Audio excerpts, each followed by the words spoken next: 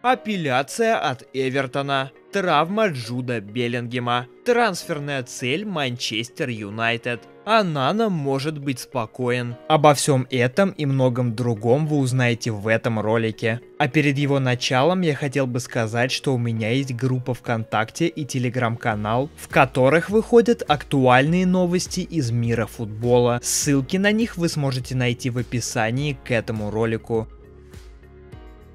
Эвертон оспаривает решение о снятии 10 очков в АПЛ. Ранее с клуба сняли 10 баллов за нарушение финансовых правил английской премьер-лиги. Ириски допустили 105 миллионов фунтов потерь за 3 сезона. Решение приняла независимая комиссия. Клуб вчера подал апелляцию на решение комиссии премьер-лиги о вычете 10 очков. Теперь для рассмотрения дела будет назначена апелляционная комиссия, говорится в заявлении клуба. Sky Sports отмечает, что состав комиссии будет отличаться от принявшего решения о снятии очков. Эрик тен Хаг продолжает доверять вратарю Манчестер Юнайтед Андре Онана. По информации ESPN, тренер манкунианцев поддерживает камерунца и по-прежнему считает, что его трансфер был правильным решением. Онана совершил несколько результативных ошибок в этом сезоне, в частности 2 в матче Лиги Чемпионов с Галатасараем. Однако тен Хаг уверен, что голкипер сможет перевернуть ситуацию. Кроме того, тренер считает, что плюсы от игры Онана перевешивают минусы. По мнению тен Хага, стиль Андре больше соответствует его видению командной игры по сравнению с ушедшим летом Давидом де Геа. Итальянская Рома изучает потенциальные варианты для замены Жозе Моуриньо, и фаворитом клуба является Рафаэлло Палладино, сообщает Кальцио Меркато. На данный момент он возглавляет Монцу. Палладино 39 лет. И он самый молодой тренер серии А. В Монце он работает с 2022. В прошлом сезоне его команда стала одним из открытий. Если Палладино уйдет из Монцы, клуб рассмотрит вариант с приглашением Альберто Джилардино из Дженуа. В Реале обсуждали проведение операции на плече Джуда Беллингема.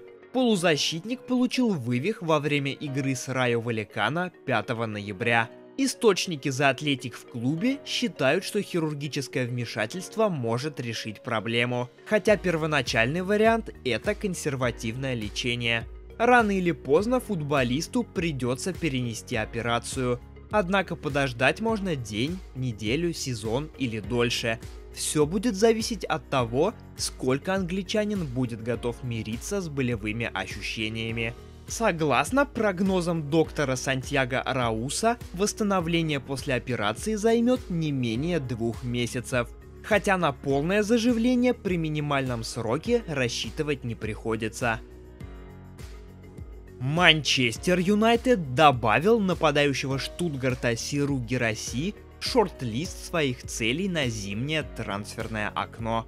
На днях издание The Guardian сообщило, что главный тренер Юнайтед Эрик тен Хаг надеется укрепить 4 позиции в январе: центрального защитника, опорника, центрального полузащитника и нападающего. Сейчас The Guardian развивает эту тему, утверждая, что в нападение Юнайтед может пригласить Гирасси, который минувшим летом был выкуплен Штутгартом у Рена после сезона аренды. 27-летний гвинеец впечатляющим образом выступает в этом сезоне, забив 15 голов в 10 матчах Бундеслиги. Только Харри Кейн из Баварии отличился больше раз в немецком первенстве. Интерес европейских клубов к Гирасси подогревает не только отличная форма, но и тот факт, что контракт игрока предусматривает отступные в размере 17,5 миллионов евро. Утверждается, что Юнайтед уже установил контакт с агентами Гирасси и выразил заинтересованность в приглашении Сиру в январе на подмогу Расмусу Хёйлунду и Маркусу Решфорду.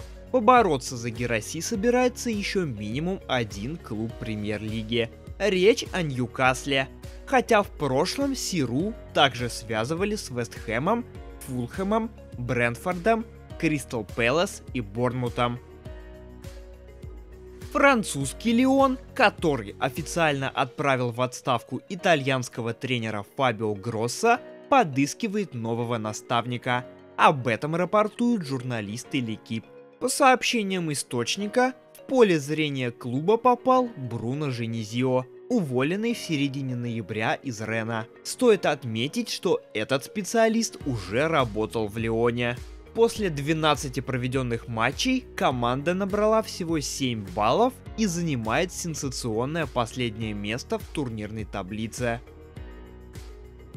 Арсенал ведет переговоры с защитником Такехиро Томиясу о новом контракте. Лондонцы сделали предложение 25-летнему игроку сборной Японии. Ожидается, что стороны придут к соглашению. Действующий договор Томиясу с Арсеналом рассчитан до 2025 года. При этом у клуба есть опция продления еще на 1 сезон. Бывший футболист Атлетико и Челси Филиппе Луис объявил о завершении карьеры. Благодарность совету директоров, каждому болельщику, тем, кто писал мне в социальных сетях, тем, кто выкрикивал мое имя, тем, кто критиковал, всем людям, которые были частью этого путешествия. Это были лучшие годы в моей жизни, сказал 38-летний футболист в видео, опубликованном на странице Фламенго в соцсетях. Ювентус надеется подписать полузащитника Дони Ван де Бека и вингера Джейдона Санчо из Манчестер Юнайтед в январе. Покупка Ван де Бека у Аякса за 40 миллионов фунтов в 2020 году стала большой трансферной неудачей для Юнайтед, потому что Дони так и не заиграл у Красных Дьяволов. Юнайтед не удалось избавиться от Ван де Бека минувшим летом, когда переход Дони в Реал Сосьедад сорвался. Однако этой зимой у клуба Олд Траффорд будет еще один шанс. Как сообщает Team Talk, пригласить Ван де Бека хочет Ювентус. На данной стадии переход в аренду с обязательством по выходу выглядит наиболее вероятным сценарием для голландца.